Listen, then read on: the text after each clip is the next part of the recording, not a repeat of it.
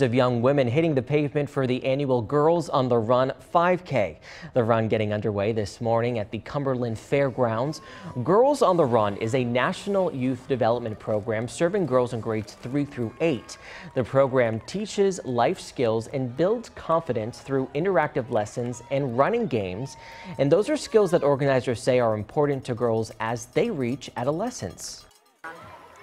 You know, they're just so much fun, and their energy every single day.